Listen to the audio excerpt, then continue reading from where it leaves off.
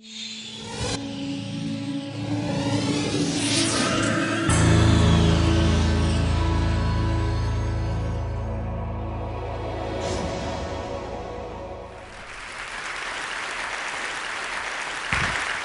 hi. Today I'm going to take you through about glimpses of 8 of my projects done in collaboration with Danish artists Sora and Bors. We call ourselves Aparna Rao, and we live and work in India. I'd like to begin with my very first object, which I call the uncle phone, and it was inspired by my uncle's peculiar habit of constantly asking me to do things for him, almost like I were an extension of his body, to turn on the light switch, to bring him a glass of water, a pack of cigarettes.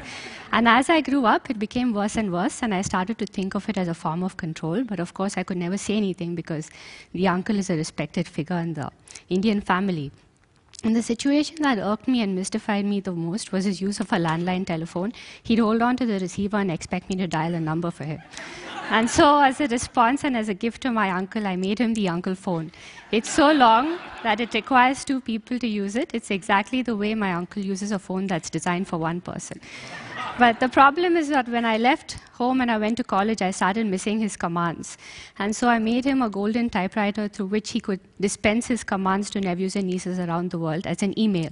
So what he had to do was to take a piece of paper, roll it into the carriage, type his email or command, and pull the paper out. This device would automatically send the intended person the letter as an email. So here you can see we embedded a lot of electronics that understands all the mechanical actions and converts it to digital. So my uncle is only dealing with a mechanical interface, and of course the object had to be very grand and have a sense of ritualism the way my uncle likes it. The next work is a sound-sensitive installation that we affectionately call the Pygmies. And we wanted to work with the notion of being surrounded by a tribe of very shy and sensitive and sweet creatures. So how it works is we have these panels which we have on the wall, and behind them we have these little creatures which hide. And as soon as it's silent, they sort of creep out, and if it's even more silent, they stretch their necks out, and at the slightest sound, they hide back again. So we had these panels on 3 walls of a room, and we had over 500 of these little pygmies hiding behind them. So this is how it works. This is a video prototype. So when it's quiet, it's sort of coming out from behind the panels, and they hear like humans do or real creatures do. So they get immune to sounds that scare them after a while, and they don't react to background sounds. You'll hear a train in a moment that they don't react to. But they react to foreground sounds. You'll hear that in a second.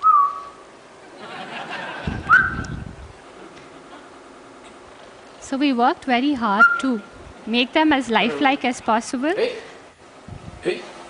So each pygmy has its own behavior cycle, mood swings, personalities, and so on. So this is a very early prototype. Of course, it got much better after that. And we made them react to people, but we found that people were being quite playful and childlike with them. This is a video installation called The Missing Person, and we were quite intrigued with playing with the notion of invisibility. How would it be possible to experience a sense of invisibility?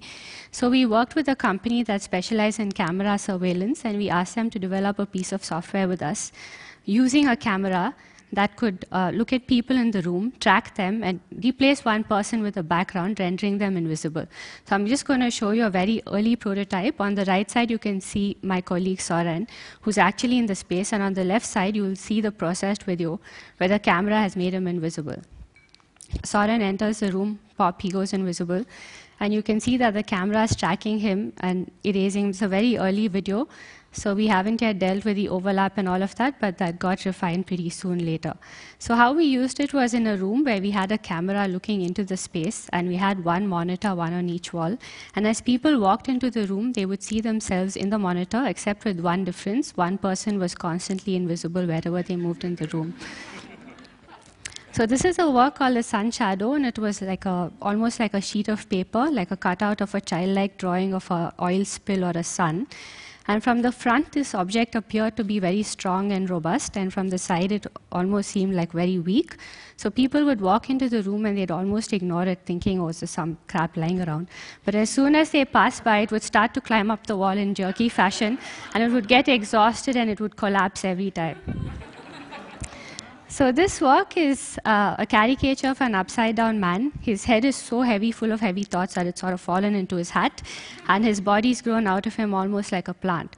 Well, what he does is it moves around in a very drunken fashion on his head, in a very unpredictable and extremely slow movement, and it's kind of constrained by that circle, because if that circle weren't there and if the flow were very even, it would start to wander about in the space, and there's no wires. So I'll just show you an instance. So when people enter into the room, it activates this object, and it very slowly, over a few minutes, sort of painfully goes up, and then it gains momentum, and it looks like it's almost about to fall.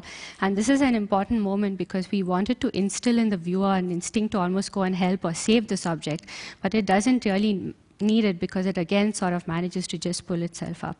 So this work was a real technical challenge for us, and we worked very hard, like most of our works, over years to get the mechanics right and the equilibrium and the dynamics.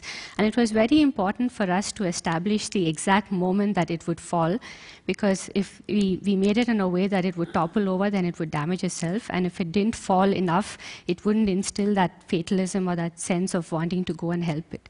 So I'm going to show you a very quick video where we are doing a test scenario. It's much faster. That's my colleague. He's let it go. Now he's getting nervous, so he's going to go catch it, but he doesn't need to because it manages to lift itself up on its own. So this is a work where we were very intrigued with working with the aesthetic of fur, embedded with thousands of tiny different sizes of fiber optics which twinkle like the night sky, and it's at the scale of the night sky. So we wrapped this around a blob-like form which is in the shape of a teddy bear which was hanging from the ceiling.